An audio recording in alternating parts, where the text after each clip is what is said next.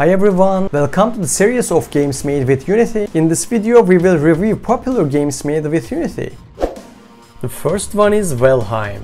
VALHEIM is a survival game about Scandinavian mythology that has been breaking download records since its release on Steam. The main goal is to gradually improve ourselves, win boss battles in certain parts of the world, and go to other battles with the loot we have earned. The plot is linear, but that doesn't mean you can only advance the game in a story-driven way. Because when Odin throws you into the world, you can only craft basic items such as torches, axes, sticks and hammers. With its story and technicality that doesn't require high performance. VALHEIM has already managed to attract all the attention. The story of the game, a battle-slain warrior, the Valkyries have ferried your soul to Valheim, the 10th Norse world, besieged by creatures of chaos and ancient enemies of the gods. You are the newest custodian of the primordial purgatory, tasked with slaying Odin's ancient rivals and bringing order to Valheim. Your trials begin at the disarmingly peaceful center of Valheim, but the gods reward the brave and glory awaits. Venture forth through imposing forests and snow-capped mountains, explore and harvest more valuable materials to craft deadly weapons, sturdier armor, Viking strongholds and outposts. Build a mighty longship and sail the great oceans in search of exotic lands, but be wary of sailing too far.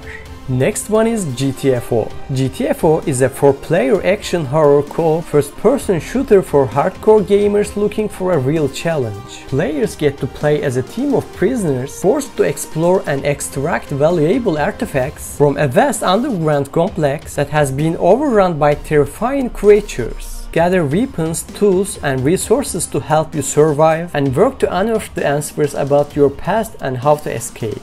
Key features of game: 4-player co-op PvE gameplay that puts you and your teammates through the ultimate cooperation and communication test. Explore a massive underground complex with a dense and dark atmosphere. Plan your expedition, equip and operate tools, combine your firepower, communicate and coordinate as a team. Every detail counts if you are to survive the nightmare. Search the complex for information and resources to help you and your team solve your objectives and come back alive. So GTFO is seriously hard. You need dedication and teamwork to survive. This is not a run and gun game.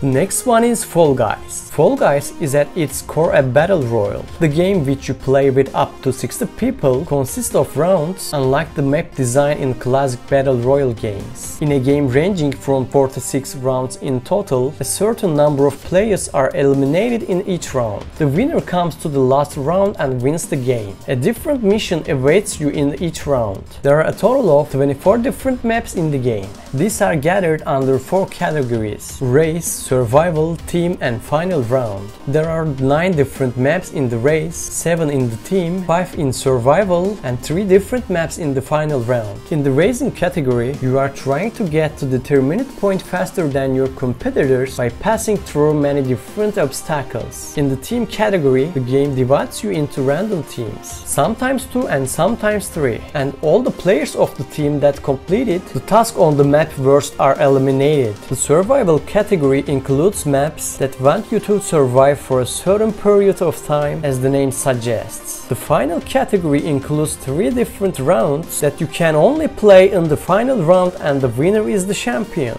The next one is Escape from Tarkov. Escape from Tarkov is a hardcore and realistic online first-person action RPG simulator with MMO features and a story-driven walkthrough. It's a shooter with persistent character inventory and a loadout, a base-building feature, and the as-nails gameplay. The core gameplay loop of Escape from Tarkov takes place in matches that Battle State calls raids. In any given raid, the primary goal is to escape the map. A close second, though, is to gather as much loot as possible. Each map is large, complex environment with many buildings to explore, with piles and piles of loot to find. You will want to collect the best gear you can and make your way to one of the map's exit points. If you die, though, you will lose everything on your body. Each map is populated by a bunch of AI soldiers called skulls. Killing a skull gives you access to their precious gear. Early on in your Escape from Tarkov career, this is most likely to be your primary method of earning new equipment. There's a twist though, skulls will sometimes be player-controlled enemies rather than AI-controlled. Outside of raids, you have a persistent inventory of everything you manage to loot. This is where you will keep your most precious belongings like keys to hidden areas, ammo, rare weapons and more. You can also take specialty containers into raids, which serve as a sort of insurance against losing it.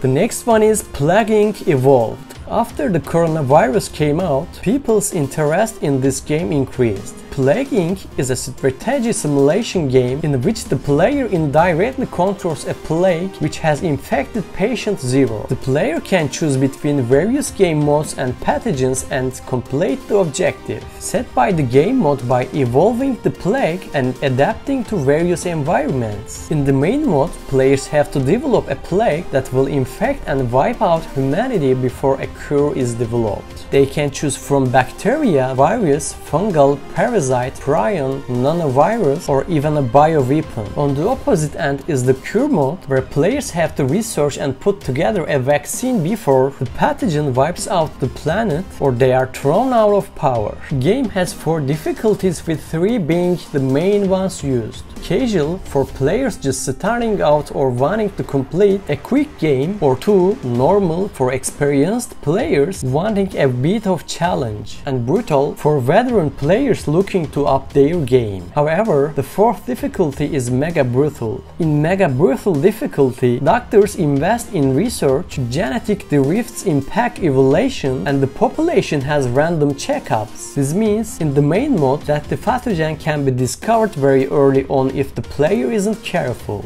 Next one is 7 Days to Die. 7 Days to Die is an open-world game that is a unique combination of first-person shooter, survival horror, tower defense, and role-playing games. It presents combat, crafting, looting, mining, exploration, and character growth in a way that has seen a rapturous response from fans worldwide. In-game, the player spawns into a randomly generated world, or the preset world of Navasgene, Arizona, with the objective of surviving for as long as possible against the elements and the zombie hordes. As a survival game, the player character is in constant need of water and food for sustenance, as well as being vulnerable to injury and illness. The game is voxel-based, allowing for simple building and destruction of objects in physics-simulated environment. For example, building a structure with no support, such as pillars and walls, can lead to its collapse. Objects in the world degrade through use, so the player has to search for or make new tools as the game progresses. The player can also gather and create materials from nature and the remnants of human civilization to construct these necessary items, while the game includes wildlife that can be hunted for food or will hunt the player.